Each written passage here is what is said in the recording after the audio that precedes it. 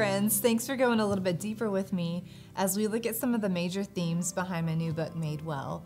In the first segment, we talked about Abigail and that she was a woman who wasted no time, and what it looks like for you and I to be people who waste no time, who show up in the midst of other people's suffering and their darkest moments, and be the hands and feet of Jesus right away.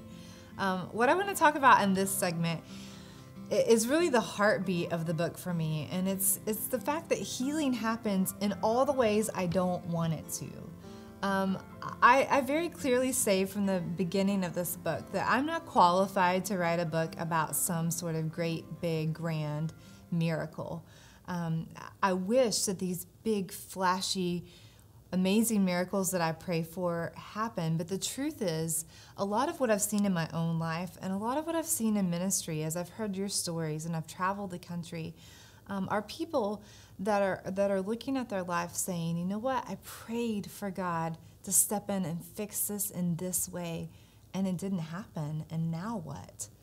And I think what we find in the gospel is a God who is very, very faithful to his people. He's always showing up. He's always present. He's always making himself known. God is actually in the business of healing all the time. It just doesn't always happen in the ways that you and I pray for or think that it should happen. Our ideas of healing, they're one-dimensional, you know? And so when I hear the question, do you want to be made well? I say, yes, Jesus, let the babies live. I say, yes, Jesus, fix the cancer, cure it, make it go away, restore the marriage.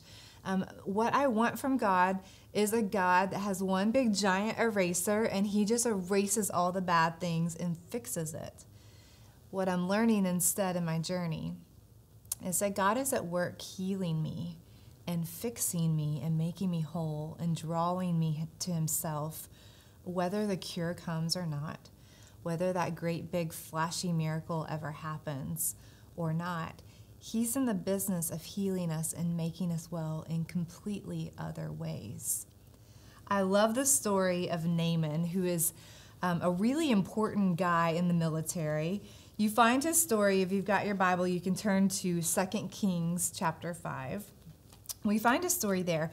So Naaman's a general in the military, and he's just won all these really big battles, and so he's very well respected, and he's fearless on the battlefield.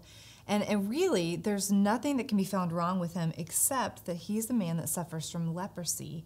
And if we know anything about the Bible, we know that throughout history, leprosy is one of the most hated conditions and diseases. Your skin begins to eat itself, your toenails fall off, your fingernails fall off. You are unclean. And most of the stories we read about lepers in the Bible, they're literally sent out of the city to live in a trash heap. They can't be touched. You don't want to look at a leper. You don't want to be breathed on by a leper. You want to be as far away as possible. Naaman's wife is served by an Israelite slave girl.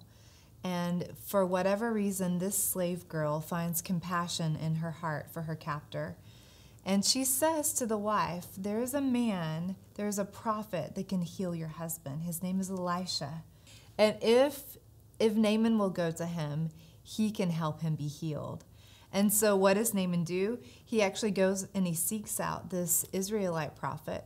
And he shows up like in true general fashion, right? He's got chariots and horses, and I'm sure he's got like security guard and all this stuff surrounding him. He comes to the house of Elisha the prophet, and he sends a servant to go tell him, we're here, we've arrived.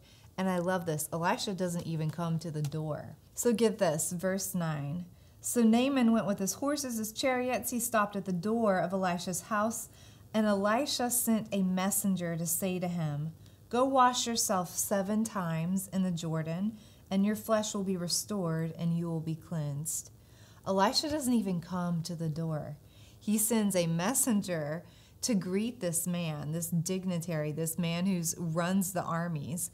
And he doesn't even get up himself and come greet him. He sends a servant, and the servant says to him, Elisha says, go down to that river over there, that muddy, nasty river, wash your body in it 7 times, and you're going to be well. So check out Naaman's response. Verse 11, but Naaman went away angry and said, I thought he would surely come out to me and stand and call on the name of the Lord his God and wave his hand over the spot and cure me of my leprosy. Naaman is so angry that he is not being healed the way that he thinks he should be healed. I'm a lot like Naaman. I don't know if you are, but I ask God to heal things and fix things, and I expect him to show up and wave his wand over the spot I'm standing, and the Lord, my God, to just poof, make it all better. But the truth is, a lot of our healing happens in ways that we don't expect. Naaman never expected to arrive at the house of Elisha and be told to go to a dirty, muddy river and wash his body. This is what Naaman's servant says in verse 13. Naaman's servant went to him and said, "My father, if the prophet had told you to do some great thing, would you not have done it? How much more then when he tells you, 'Wash and be cleansed'?" So Naaman went down and dipped himself in the Jordan 7 times, as the man of God had told him, and his flesh was restored, and he became clean like that of a young boy. And this has always been the case.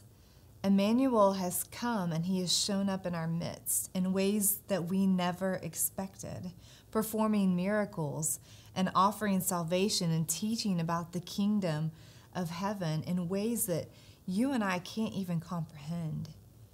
Healing happens all the time, but a lot of times you and I miss it because while we're begging God and demanding that he fix things and wave his wand just like Naaman was wanting, God's quietly at work, working out our healing, working out our restoration, working out redemption in the most odd and backwards and upside down and countercultural ways that we can think of. It's not what we think of when we ask for a miracle. And in the stories in the books, I talk about how after a year of death in my life, where I watched my grandparents die and watched my nieces die, and everything was breaking at the seams, the things that I prayed for, the big flashy miracles, didn't happen. What happened instead were these tiny moments, wave after wave after wave, where healing was happening. It just wasn't happening in the ways that I was praying for. I wonder today, how are you hoping that God shows up and divinely changes your situation? It's not a bad thing for you and I to believe and to have faith and to pray for God's miracles. But we don't want to become so fixated on one form of healing that we miss the fact that God's hand is at work in our hearts and in our lives, healing us in tiny way after tiny way. I love the verse in John 10:10 where Jesus is talking to the people and he says, "The thief has come to steal, kill, and destroy." He doesn't give himself credit for stealing and killing and destroying. He says, "The thief has come to steal, kill, and destroy. But I have come to give you life and to give it abundantly." And when I read this, what I think that means is that in the midst of this broken world where there is a thief who is very much set loose and is intent on killing and stealing and destroying, that you and I will face cancer and divorce and heartache and loss of finances and ruptured relationships and death. But it's in the midst of that, even though those things don't go away, even though those things are very much our reality, in the midst of that, Jesus says, even though he is here to steal, kill, and destroy, I am at work, and I am here to bring life and bring it abundantly. Abundant life, we have this idea of what it is and what it should look like. It looks a lot like Naaman's sometimes, that we would be just magically fixed and cured, and sometimes that's how God works.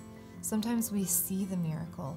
Sometimes we have celebrations and we honor this God who steps in and does what only God can do. And sometimes the miracle comes in tiny, small ways that we never expected or thought to pray for.